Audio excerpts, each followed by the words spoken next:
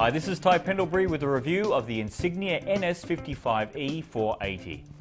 TV manufacturers have been trying to sell us smart TV for some years now, but some people would like to be able to choose the platform that suits them and not be lumbered with the one that comes with their TV.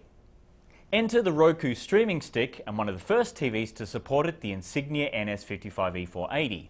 The two devices use an HDMI-based standard called MHL, which has so far been used to control smartphones, but is now extending to set-top boxes.